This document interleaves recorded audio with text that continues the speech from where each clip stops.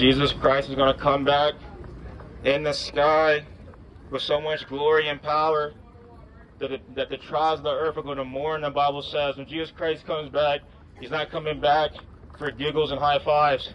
Do you not see how evil the world is? God is not coming back to play around.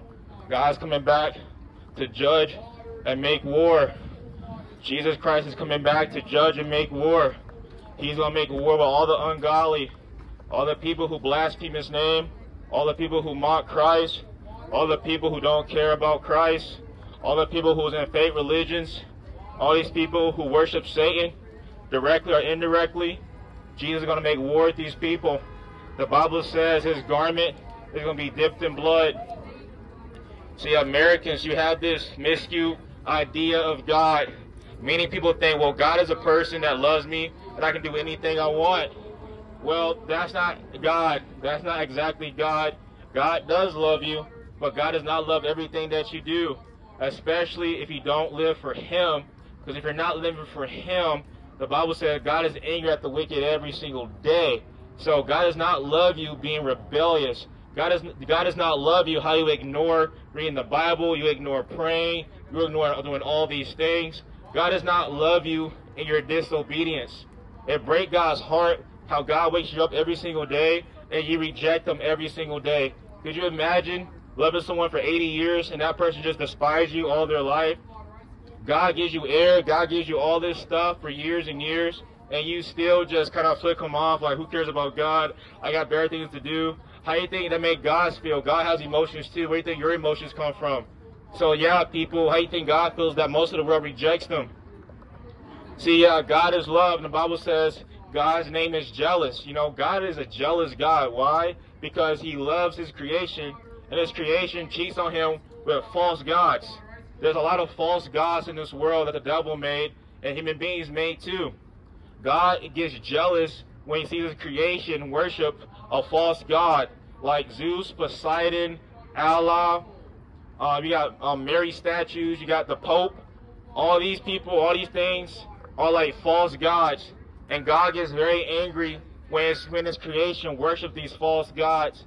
But the thing about human beings is, human beings, you love tradition so much. You love tradition and being comfortable so much that you will still worship these false gods. You'll still worship that Catholic statue because, well, my auntie was a Catholic, or my dad's a Catholic, man. Don't judge me. Dude, the devil gets you trapped in tradition, people. When God tells you the truth about who he is, you're like, oh, well, I can't believe in that, bro. My whole family is a Catholic, they're Mormon, I can't do anything. The devil gets you trapped. The devil gets you trapped in religious stuff. But coming to Christ is not about being religious, people. It's not about just doing a checklist off the box saying, oh, okay, I got to do this and that for God. It is about being obedient, but God does not want your religious duties. God wants you to be obedient in all aspects out of love. God wants you to obey him out of love. But a lot of people, you go through the motions. You go through the motions of thinking you're a Christian, and thinking, oh, you know God, because you go to church every holiday, you go to church every blue moon or something like that. And that's not what God wants from you at all. You know, God does not want your 50%.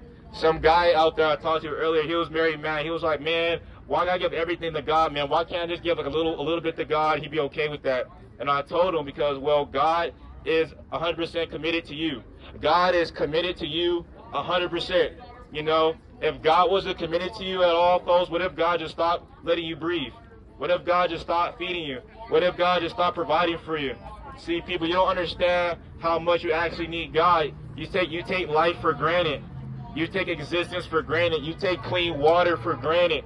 There are people in the world who don't have clean water. And the thing is, some of these people still have more joy than most Americans. There are people in the world who don't have nice homes and all these comfortable beds, but they still have a smile on their face. They're actually really joyful. Because these people figure out what's the purpose of life. It's not about their wealth. It's not about how much stuff they got. In America, many people feel like, well, a good life is having a lot of things, you know. I need the yacht, I need the shoes, I need the car, I need the gold chain, I need the nice watch. And that's not what makes a good life at all. You know what I'm saying? You can have all those things and still hate life. There's a lot of rich people who want to commit suicide, people. So you cannot just get a lot of things and feel like, okay, I got all this stuff, now my life is good. No, you can still be very miserable. Very, very miserable with a lot of stuff. Because you don't have the Lord, you don't have God. See, God made everything, people. So when you have God, you have everything. When you have God, you have everything you need. But a lot of people, you try to replace God with materials. You try to replace God with vanity, money. The Bible says the love of money is the root of all evil. And this culture is a culture that loves money. You people really, really love money. See, money is important, but money is not the end-all, be-all, people. Life is not about making money. Life is not about making the most money. The Bible says riches profit not in the day of wrath. God doesn't care about how big your savings account is. God doesn't care how big your bank account is. There's a lot of rich people in hell right now. They're not rich no more. They're not rich no more. There's a lot of poor people in hell too. There's a lot of people who think they're above other people based off their money status or whatever status. And all this stuff is pride. See, money is a snare to a lot of you Americans. You live in a lot of prosperity. You live in a lot of comfort right now. And this is actually very bad for you people, because you folks don't want to rely on God. You do not want to put your trust in God. You put your trust in the military. You put your trust in politics. You put your trust in your AR-15 gun. Some of you folks, you got like 10,000 guns back home and stuff. You got your trust in all these guns and stuff. And this stuff is going to be a snare to you. Because when God sends judgment upon this land, God's going to hit you where it hurts, folks. God's going to take your bank account away. He's going to take all your money away. He's going to take food away. What you going to do there, folks? What you going to do when God humbles you? Because God knows how to humble you, people. He knows where to hit you where it hurts, America. And that's the money part. When Americans don't have their money, when people don't get their latte from Starbucks, people will start freaking out.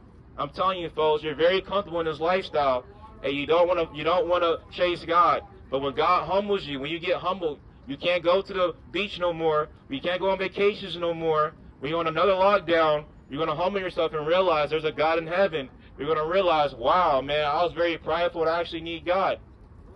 And God's going to have to do it because you people in America, you exalt yourself above God. You have exalted your life above God. Many people say, hey, man, God's just not for me. Jesus is just not for me, man. That's just not my thing. What you mean is not your thing? You mean God's not your thing? Do you not like life? Do you not like breathing? Do you not like existence? What do you mean God's not your thing? God created you. You're created. Your whole purpose is to live for God. This idea that people don't need God, that's very foolishness, people. You're going to realize you do need God when you die. When you're on your deathbed,